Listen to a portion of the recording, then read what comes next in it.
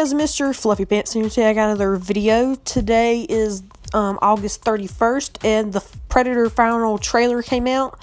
Kind of like to be releasing a final trailer like this close to release date because it comes out the 14th of September.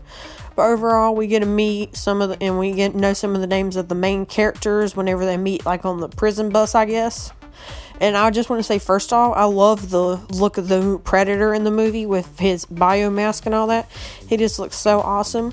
And this trailer made the movie look like just bat crap crazy. Like, this movie just looks like insane, which I really like that kind of aspect where it's just insane. Yeah, you get some really cool shots in here. Like, you get a lot of the heat vision, I guess. But God, that new, or the fugitive Predator is what they're calling him, like toys and stuff. He looks so awesome. And then you got the hybrid Predator or upgraded Predator or something like that.